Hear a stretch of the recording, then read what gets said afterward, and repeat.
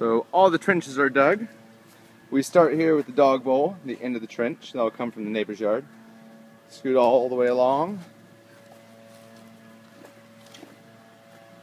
See, Richard. Hey, what's up? Got a catch basin right next to the crepe myrtle at the corner of the house.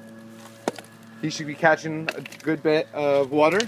That water will turn, go over some Time Warner cable lines right here and here. There's also one around where Richard is right now. Go over that sprinkler system, come along, meet Dad. Go all the way around, and at this Y connection, that Y connection goes up and comes to and connects to the downspout of the house at the edge of the master bedroom. So they got a connection there which goes into a catch basin. Go a little bit further, and you got another Y connection that heads over to the other downspout to the side of the fireplace. All that water is going to be flowing straight down to another catch basin. It's kind of in line with the tree in the shed in the one side of the patio.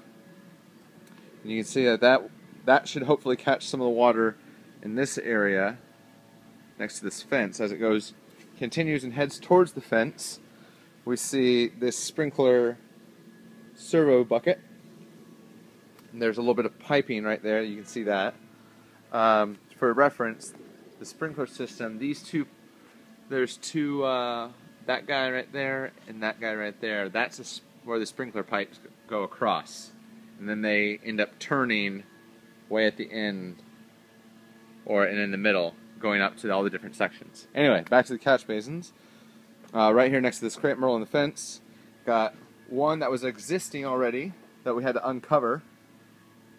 And then the hose goes down and then kind of comes back up and reaches underneath the railroad tie to a catch basin there.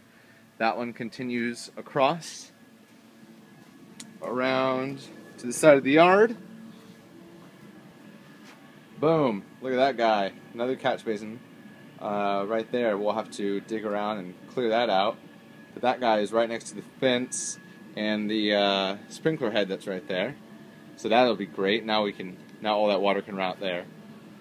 And then back to the original catch basins, which are here. Real quick, let me interject, forgot about something.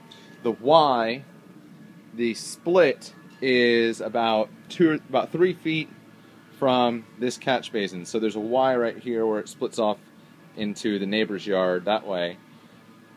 And then it all connects into the main line, which is in between the two houses. There's one catch basin.